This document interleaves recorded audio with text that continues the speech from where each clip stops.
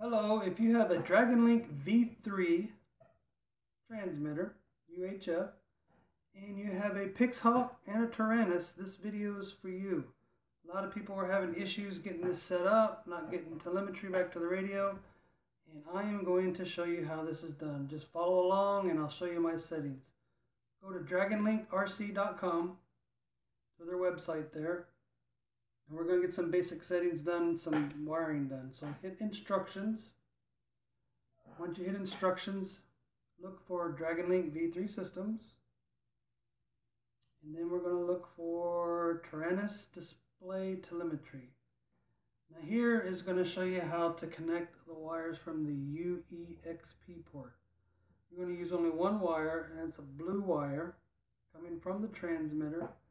You can leave the rest of the wires on there if you want. It helps keep it from being pulled out or whatever. Just wrap it around, or you could pull the other wires out. Doesn't matter. But we're only going to use this blue wire.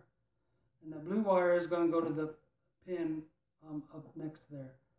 So if I'm going too fast, please pause the video and look at the pictures and follow along the best you can. Once we do that, we're going to go to the Pixhawk full telemetry. And we're going to make a cord using the UEXP cord. You're going to have to buy that separately. Plug it into Telemetry 2. We're going to use the black wire for ground. You're going to skip 2 pins, the blue wire and then the yellow wire, and you're going to skip the last pin. And here's some settings on the receiver. I tried following along like this exactly, and it wasn't quite right. There's some things that they missed that I had to research and find out.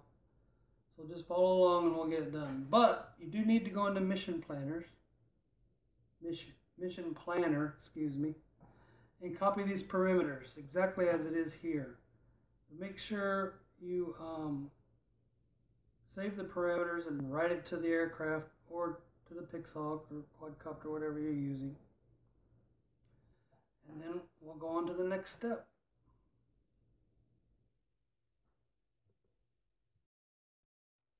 Okay, connect your Dragonlink to your computer and open up the Dragonlink GUI. I'm sure you've downloaded by now.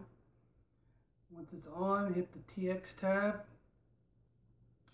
Channel mixing, we're not going to mess with that. But make sure you go to General Settings and then hit this. It's very important. Reset TX to factory settings. If you leave this step out, it will not work.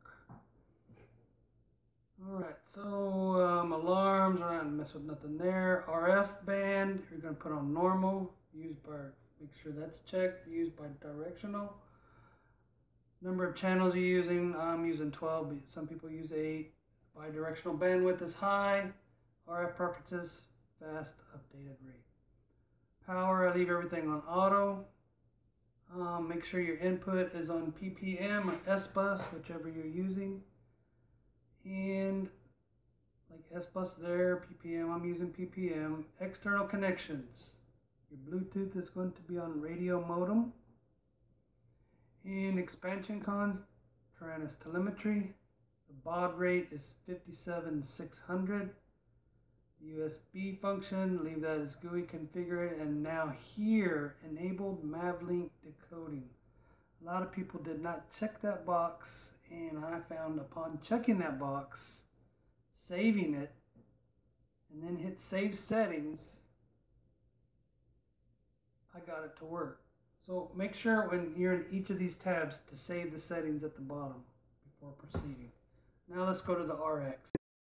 Okay, once you connect your RX to your computer and start your Dragonlink GUI, you should see a micro RX tab. Just click that and just follow along, and we'll go step by step. For general settings, hit reset hardware to factory settings. That's very important to do. Once that's done, you can check your receiver outputs, change the channels, whatever you need for what specific purpose. Just make sure you got your PPM on the right channel. The UEXP con pin 3 should say serial in, and con pin 4 should say serial out. Save settings, then go to general settings. Just make sure that all looks good. Radio modem, You're going to set the baud rate to 19200, and you're going to hit the set baud button. Then you're going to go down here where it says Mavlink decoding and turn it on. And once you turn that on, click Save Settings. And that should be it. Just kind of go through it, each tab, and just make sure they're done right.